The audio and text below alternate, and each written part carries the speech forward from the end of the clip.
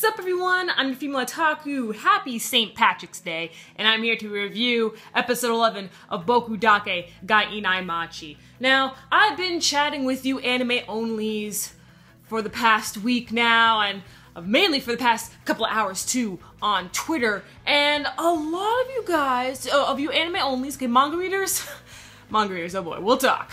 We will talk towards the end of the video, manga readers, okay? But a lot of the anime-onlys are starting to see a dip in quality, intention, and everything like that. Some anime-onlys, of course, you know, they're enjoying and everything and stuff, but I can see why. That's understandable, okay? So I understand why some anime-onlys are also enjoying the series for what it is, but a lot of you seem more disappointed in the route that it's going. So when it came to this episode, and I knew what was going to happen this episode, I was like, okay, sweet, they're going to copy everything from the manga, everything's going to go swell, they just got to do this, and have that awesome ending, and then bam, we're going to have that fantastic finale, because the other week, last Friday or last Saturday, I made a video about, I reviewed the final 2 chapters of the manga, and a lot of you anime-onlys, oh man, you kept commenting on that video. You were all just like, I gotta stop myself, I can't spoil myself, so...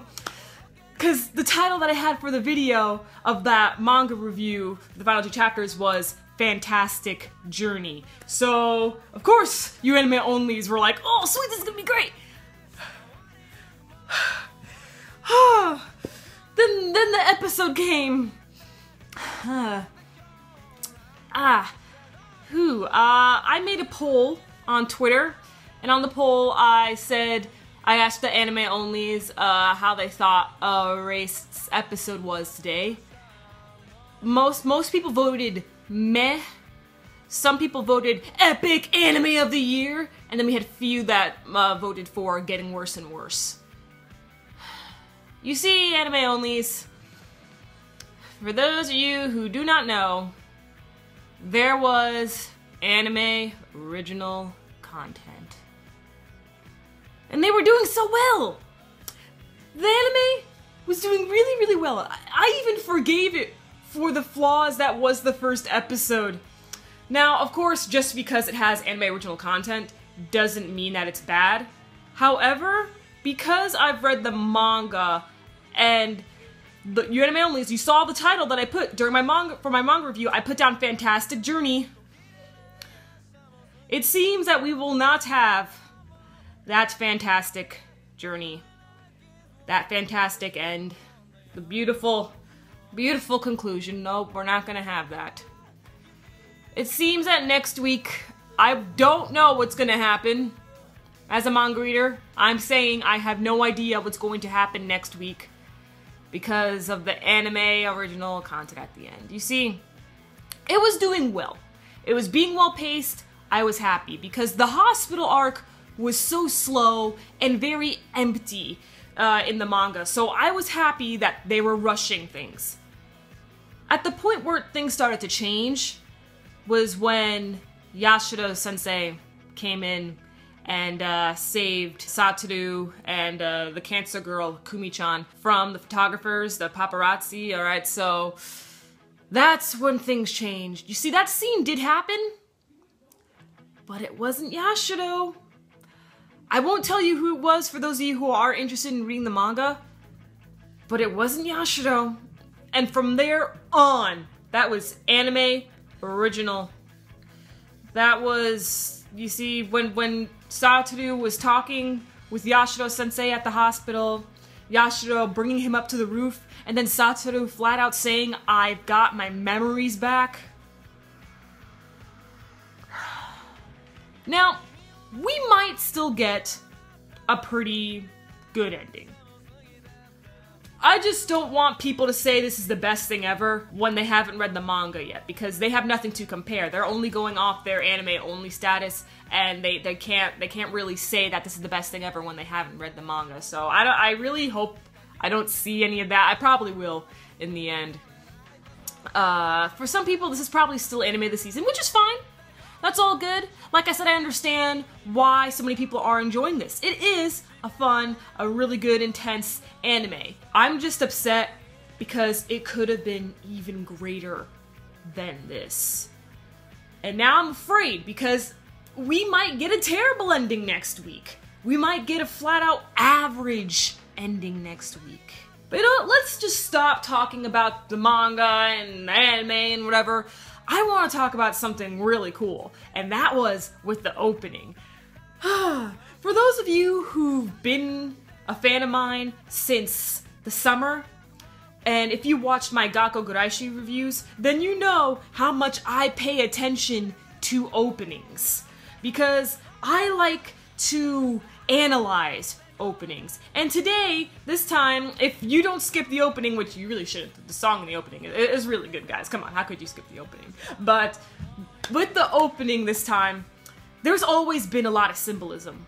And a lot of you anime-onlys have started to catch on with that symbolism, like when you see the water coming out from the side of the hallway, that represents when Satoru drowned. Well, this time, Satoru wasn't in the opening at all.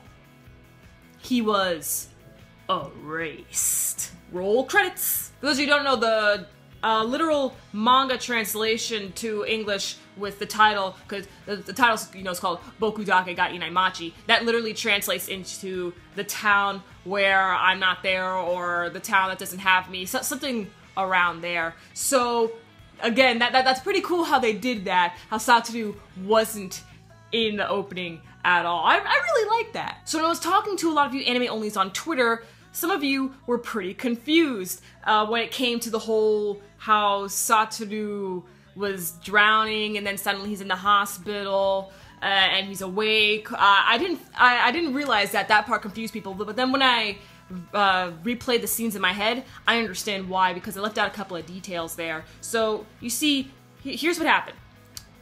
There was no revival. No revival was taking place. Satoru drowned. The police found him unconscious, and he was in a coma for 15 years.